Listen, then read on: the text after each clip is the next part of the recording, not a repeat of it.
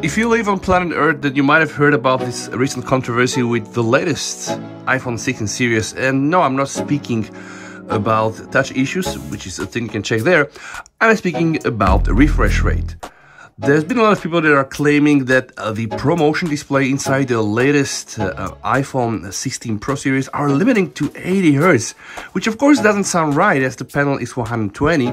And of course I had to check and decide for myself. So guys, right now here in my right hand I do have the iPhone 16 Pro Max, and how do we know? Well, we have the camera control button, and here I do have my daily driver, the S24 Ultra. Now also guys, if you want to do this test by yourself, you need to download this application. It's called the CPU Dasher. It's full of ads, but this is the only way I was able to just get it to work. And inside you have something like a flow bubble, which will register the frame rate. Now, let's pause the video for an educational moment and just discuss something to set it straight. There is something off with this thing saying frame rate, but then also showing you hertz, and those things of course are connected. So what I'm gonna do, I'm gonna put on the S24 Ultra the GPU watch, which will give me the current average FPS, which is frame rates per second, and then also in addition show the refresh rate, because there is, guys, a very big difference between refresh rate and frames per second. So the one thing is measured in hertz, and this is for 1 second how many images your GPU, your graphic card, is able to present on the screen.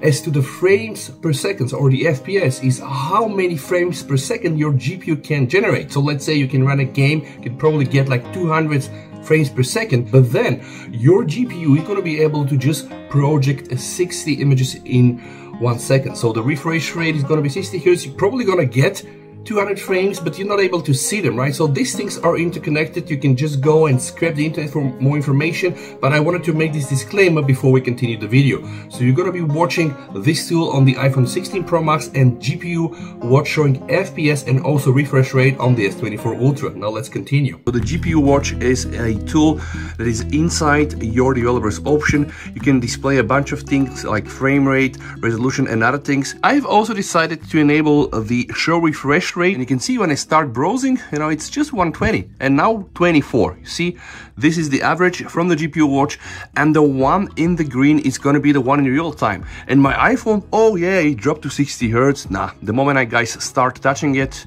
see, it really goes to 120.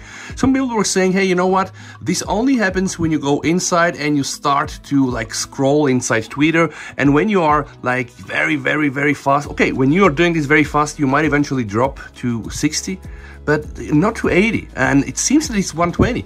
It's pretty much the same as my S24 Ultra. Now, of course, the S24 Ultra somehow feels more fluid, but I don't see anything that says here 80 Hz. I just see everything 120. So I do believe that, yeah, the ProMotion display is really 120, guys. And you can see with the speed that I'm just trying to do this, right? I don't think that there is any reason for you to worry. For sure, your iPhone 16 Pro and Pro Max, guys, is just fine, and it can do 120, and this absolutely can be seen with the very same tool that a lot of the guys are using to just show 80 Hz. This is me doing the same in YouTube, and as you can see, it is absolutely fluid. Now, of course, it's a tiny bit faster on the S24 Ultra. The whole UI is just snappier and faster, and I'd say not so slow and smooth as the iPhone. But guys, don't you worry.